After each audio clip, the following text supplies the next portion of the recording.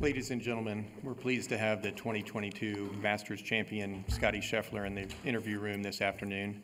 Scottie, welcome back to Augusta National. It's been 2 years since you won the Masters.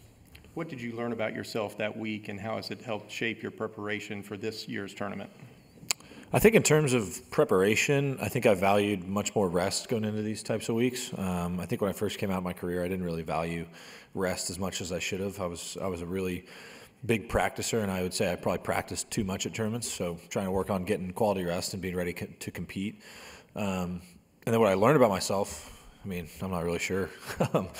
I just think it was a good experience. It was obviously a ton of fun to be able to win here, and it's still, sometimes I still can't believe it myself walking in the champions locker room, but excited to be back here to compete another year. Right. With that, we'll open it up for questions.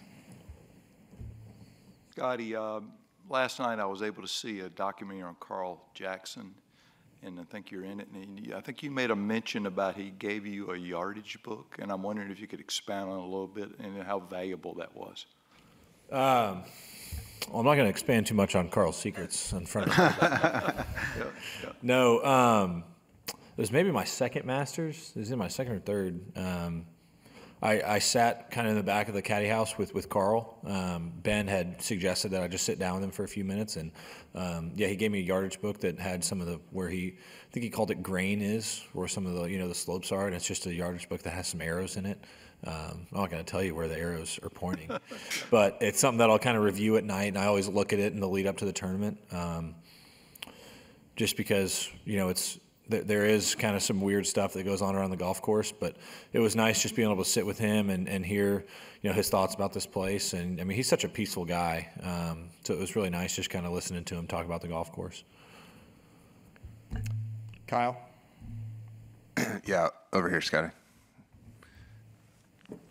This is obviously your fifth time here. It's probably become routine, normal. At least it's been normalized a little bit. Are there still things here that, like when you see them, about the course or the facility or anything that delight you, bring you joy, and what are those things? The things that delight me? Mm-hmm. About being here? Well, playing the golf course, I think, is a tremendous amount of fun. The driving range here is a ton of fun to be around and practice. You can hit all kinds of shots. I mean, to me, it's just a special place. It's kind of the mecca for us growing up here in the States and, being Americans. I think this is the tournament that we all look for. And to be here on property every year is extremely special. And, I mean, it seems like it all stands out. Everything is done so well here. But mostly for me, it's the golf course and the practice facilities and just getting to come out here and compete. And I mean, the crowds always are wonderful, and it's just a joy to play this tournament. Dan? Scottie, so much of the talk here at the Masters is about nerves and anxiousness, but I'm specifically curious for you if you have any nervousness for Rahm's menu at the Champions Dinner.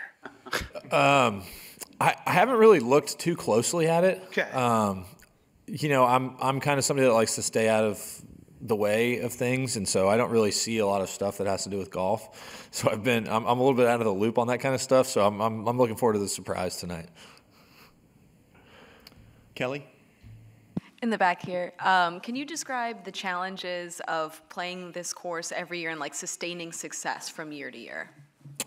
Yeah, I think people may not realize how difficult the golf course is, especially when the wind is blowing. And I think we're going to have another couple of days here where the winds are going to be pretty high. And it swirls like crazy around this place. And you have to stay so patient and trust in all aspects of your game because, I mean, there is a certain type of player that, can play well on this golf course.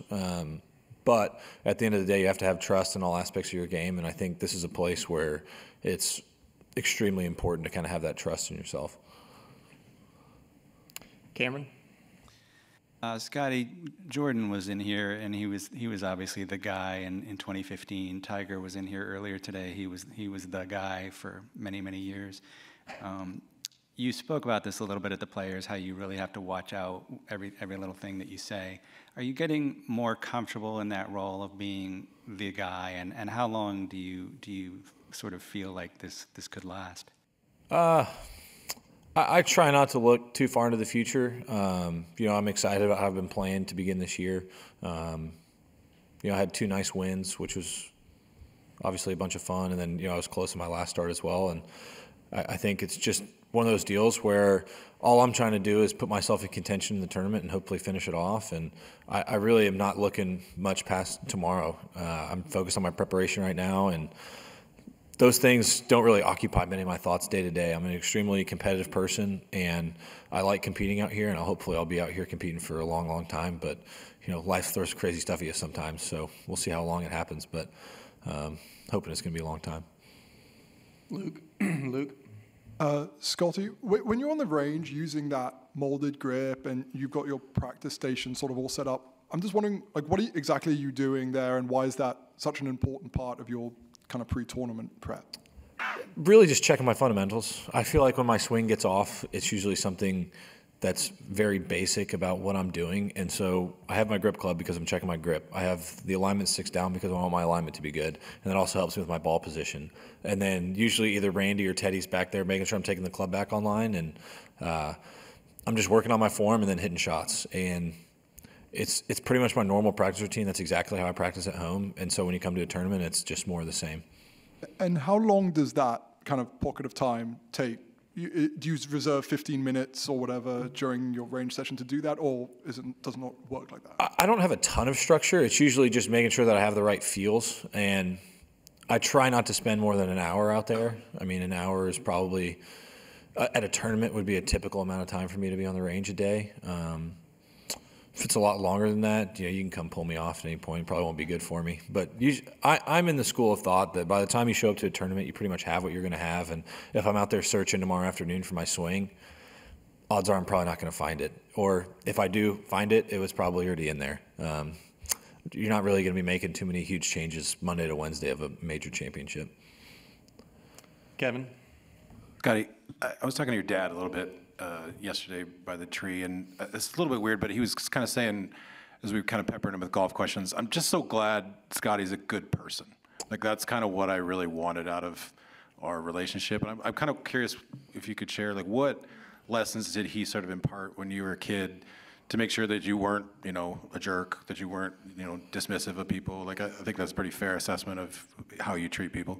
Well, I think, my dad, the way I was raised, my dad stayed home with us, my mom worked, and my dad never really looked at me as a golfer. He never pushed me to become a good golfer. That was never what he wanted from me. My parents pushed more education and, being kind to people on me. And so I think playing junior golf, I think sometimes you see a lot of parents who really want their kid to become really, really good at something, and they think that's what's going to bring them joy. But becoming a really good golfer may bring you a little bit of momentary joy, but it doesn't, sustain it for very long. Winning a tournament makes me happy for about 5 minutes, and then you got to do a bunch of other things that are a little bit more difficult than winning the tournament. And so the way I was raised, golf wasn't really a huge deal in my house. It was just something that I always loved to do, and I had a very supportive family in doing so. And I have 3 sisters, and I'm sure they went to way more golf tournaments than they would have hoped to when I was growing up. But I just had a great support system at home, and I feel like I've said it a bunch. Golf is not just something that I do. It's not my life, DJ? Scottie, in the back. Can you take the common fan or average golfer into your mindset of what it's like to step on that first tee on Thursday and take that first tee shot? Is it a little angst, a little nervousness, or is it you're confident because you've been here and done it before? So when I step up onto the tee at a tournament, my thought process is always about my preparation. And so when I step up on the first tee, I just remind myself, I've done the work, I've done everything I could, I've checked all the boxes, and I've done everything to where I can go out here and play well. And so I can go out and compete freely knowing that I've done what I'm supposed to do in my preparation. And then when it comes time to compete, I'm just trying to soak in the competition, go out there, have fun, be committed to my shots. And I'm focused mostly on my mental attitude. I'm not looking at results. I'm just trying to focus as much on my process as I can. And yeah, there's definitely nervousness. There's definitely excitement, anxiousness. I mean, all those things go through you when you're out there competing. It's just about how do you use those feelings and emotions to kind of enhance your focus, and that's pretty much it. Ann? Hey, Scottie, that tunnel vision you're talking about, staying in the present, are you born with that? Is a player born with that, or does one develop that? I don't really know. I think it's something that I've developed a little bit over time. I think I'm significantly better at it now than I was, when I was 15 years old. But I think that's just part of maturing as a person. So maybe you're born with a little bit of it, but I think you have to train yourself to do that over time as well. Mary Kate? Hey, Scottie. Can you describe the feeling you get whenever you get back on site and reunite with your jacket?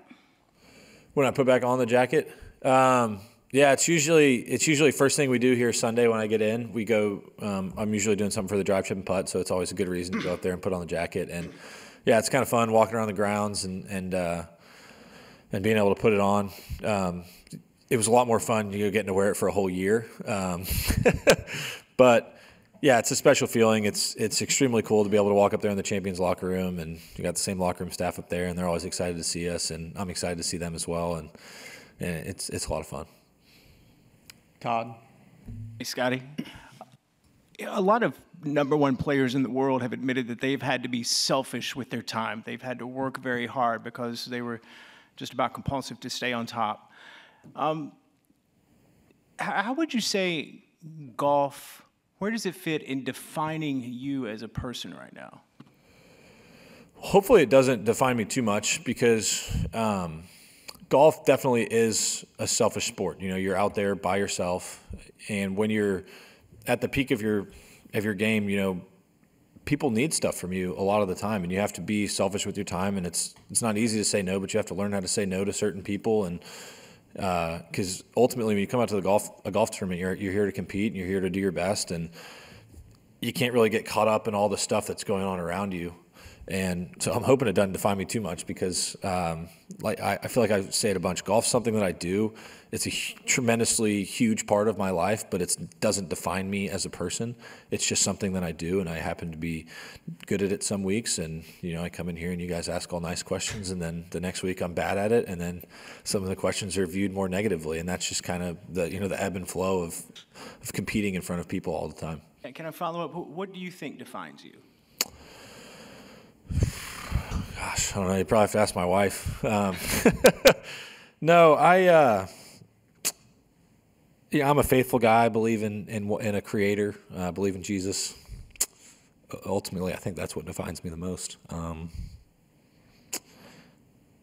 feel like I've been given a platform to compete and show my talent. It's not anything that I did. I think I sat up here a couple years ago doing the interview after the 2022 Masters, and it's like, I was underprepared for what was about to happen. I didn't know what was going to happen. I didn't, I was very anxious that morning. I didn't know what to expect, and it's hard to describe the feeling, but I think that's what defines me the most is my faith. I believe in one creator, and I've been called to come out here, do my best, compete, and glorify God, and that's pretty much it. Jordan? Hey, Scottie, you played a practice round today with Nick Dunlap. Did you share any advice with him or any conversation? What was that like? Nick, no, he's too good. I don't want to give him any of my secrets. No, Sam and I seem to play a lot of practice rounds with Nick. He's a guy that he asks a lot of really good questions, and he's in a difficult spot where he should be in college right now. He should be going to class, and instead he's playing in the Masters. And so it's a pretty interesting spot for him to be in his life. And he asks us a lot of questions, and I try to give him the best answers that I can. And I felt like when I first came out, there was a lot of older guys that gave me really good advice, and I'm just trying to kind of pay it forward to the next group of guys. And it's kind of weird I think I'm 7 years older than Nick, which is pretty wild. I still feel like the young guy out here, and I'm kind of trending more towards the older end of the spectrum now, which is a bit weird. Jimmy? Hi, Scottie. I think it's probably safe to say that you seem pretty nonplussed out there on the golf course, unaffected, or at least outwardly, by what seems to be going on. What's the most nervous you've ever been on a golf course, and how would we know? The most nervous I think I've ever been on a golf course was probably when I went through qualifying school. Going into the last few stages, so for qualifying school, you go through first, second, third stage. And first and second stage, I needed a good round the last day to get through. And I ended up having 2 really good rounds, maybe shot 7 or 8 under at the first stage and something similar at second stage. And going into the last round at final stage, I was well inside the number, and I just needed to not play bad to get through. And that's kind of a weird spot to be, especially when you're playing for your career, essentially. You're playing for that whole next year, and it's important to be able to get through that qualifying school. And I did not play well for 16 holes, and I was maybe about even par, and I'm just getting lapped out there. It was a pretty easy golf course, and I'm looking up at the board, and I'm like, man, I got to birdie one of these last 2 holes. And I birdied the 17th hole. It was a reachable par 5, had a nice up and down, made a good 4 or 5 footer. Hit the fairway on 18, kind of settled down. I got a wedge, middle pin, stock number, slight upslope, not a hard shot. Shot I'd hit the green, 95 times out of 100 that's what I'm trying to do. And I hit one of the worst wedge shots I've ever hit in my life, long left of the green. It's my stock number usually goes about 130. I hit it 150. And I'm standing there looking at this chip shot I have, and instead of being able to just hit the green and 2-putt, all of a sudden I'm long of the green. I have this really hard chip off a downslope, down towards the green. Green's on a downslope. It's a fast chip, and I'm standing over it, and that was probably the most nervous I've ever been. And I did my best to calm down, and I hit a good chip and got up and down. But that to me was the most nervous I'd been, just because you're just kind of getting into your career, and you're playing for a whole year worth of tournaments. And if I don't get that ball up and down, I got to go back to playing the mini tours essentially. Jeffrey. Scottie, this is such a unique property, and you only get to play it once a year. What are 1 or 2 of the cooler shots that you look forward to when you pull in here? I think the back 9 is especially fun. You come off 9T, and then you come off 9 green, you get to 10T, and all of a sudden you're hitting a massive, basically a hook off the tee. It's not really a draw. I hit a hook there. And then you go to play 11, and you're hitting that second shot down the hill, and then you get to 12. And I think you just dream so much of being able to play this golf course that when you get out there and you start hitting all the shots, it challenges you in so many different ways. You're hitting off these crazy slopes to greens that have a ton of pitch to them, and you get to really be creative out here. And so there's all kinds of fun shots. But I think really once you get into the kind of the heart of the back 9, those are the most fun holes out here, I think. Gabrielle. Scottie, your golf swing has been the subject of a lot of discussion, slow motion videos, zooming in on your feet. What do you think the most misunderstood part of your golf swing is? Misunderstood? Not really sure. I think when I first came out on tour, I think my footwork was kind of how I was known to people.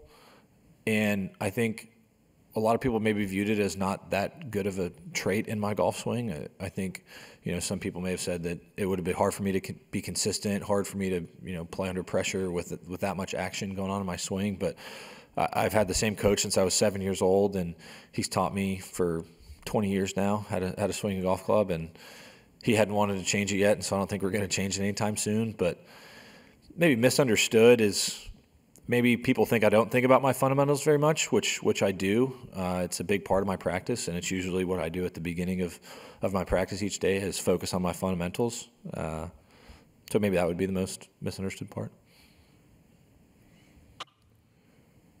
Scottie, what's the best lesson Randy's given you? Ooh, golly.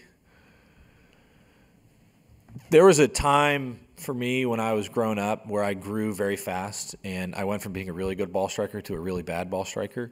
And Randy, for years, kept telling me just to stay patient, this is just a phase.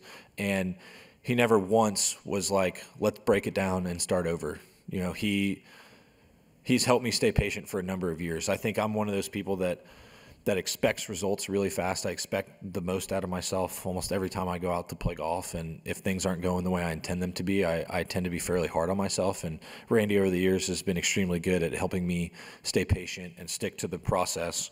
And, I remember being 15, 16 years old and not winning as many times as I felt like I should. And, Randy would always say it's not about who's the best when you're, 14 years old. It's about who can be the best when you're 25 years old. And he's like, it's a long journey. And, he did a good job of keeping me patient for a number of years when I wasn't performing as well as I felt like I should have.